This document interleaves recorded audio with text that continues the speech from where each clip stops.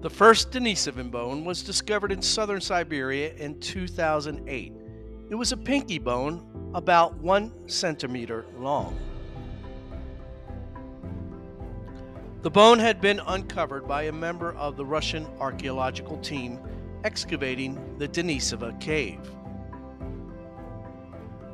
It is unclear who first spotted the bone, field director Mikhail Shumkov or an archaeological student intern. Project leader Anatoly Derevianko took the bone, stuck it in his pocket, and brought it back to Moscow. It was filed away and forgotten about for about 6 months. The Russian scientists then decided to do something unconventional.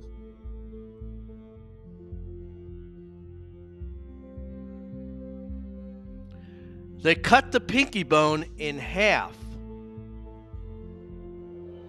Elwyn Calloway, a journalist with Nature.com, wrote in 2019, "Lost Denisovan bone reveals surprisingly human-like finger." According to Calloway, Derevianko decided to divide the bone and send the pieces to 2 labs to see whether DNA could be extracted from either half.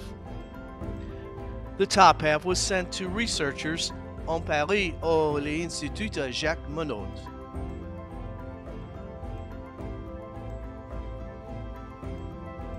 The bottom half was sent to Svante Paabo's lab in Leipzig at the Max Planck Institute. But, as Calloway lays out at Nature, the top half went missing, a decade-long mystery surrounding one of the most important hominid fossils ever found. Monumental discovery in Leipzig. Ben Sviola is an archaeologist with the University of Toronto. He has participated in numerous archaeological digs in Siberia.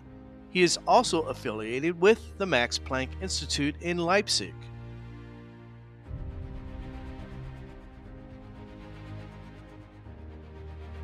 In 2010, Viola and Johannes Kraus extracted DNA from the bottom half of the pinky. To their astonishment, the DNA did not match either Homo sapiens or Neanderthals. Kraus and the team at Max Planck had discovered an entirely new human species. Paabo called up Derevianko and gave him the news. Derevianko was pleased. The two agreed to call the new species Denisovans after the cave where it was found. Note aside, the cave is named after a religious zealot named Denis. He lived in the cave in the 1800s.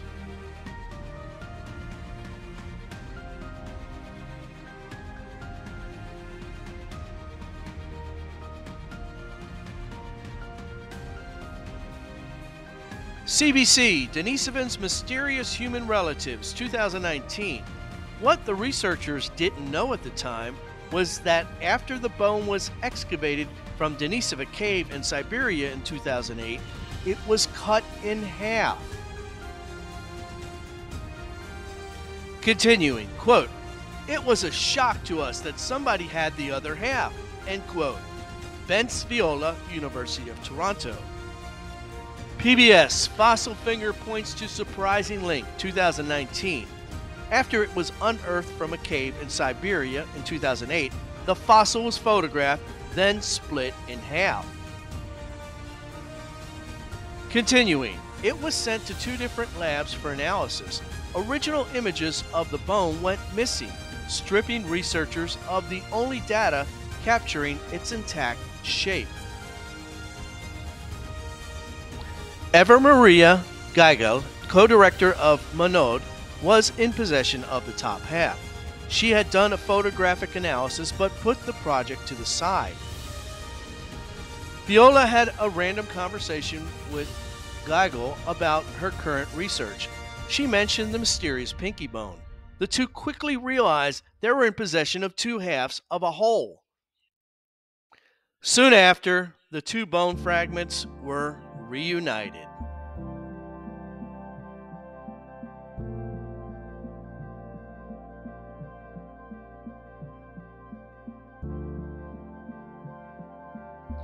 The Russian Connection.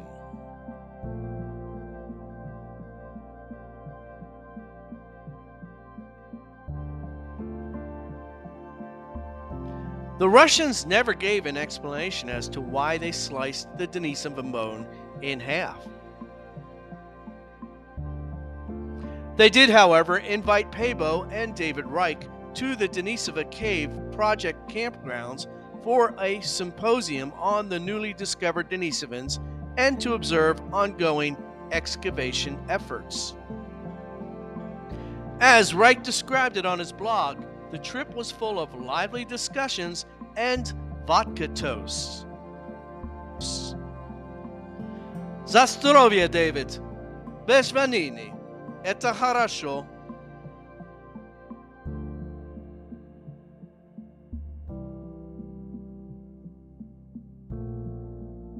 The Denisovan pinky bone debacle remains one of the greatest mysteries of paleoanthropology, ranking right up there with Joe Caldeon, the Homo erectus skulls in China, and the Piltdown Man hoax.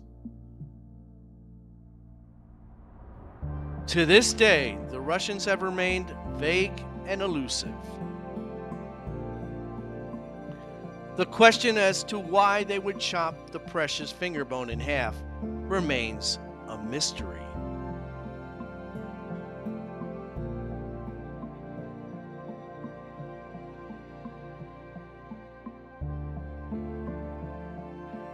Fortunately, the researchers at Monod and Max Planck were able to make sense of it all. As a result, we now know of the existence of the magnificent Denisovans.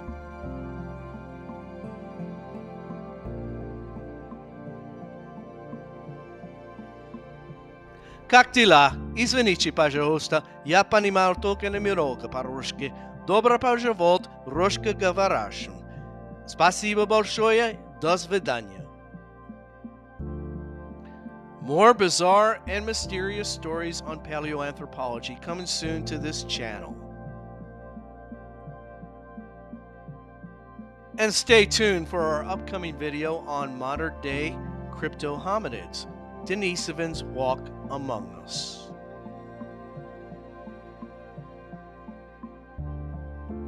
Thank you for watching, and a special shout out to those of you who have been with this channel since the beginning.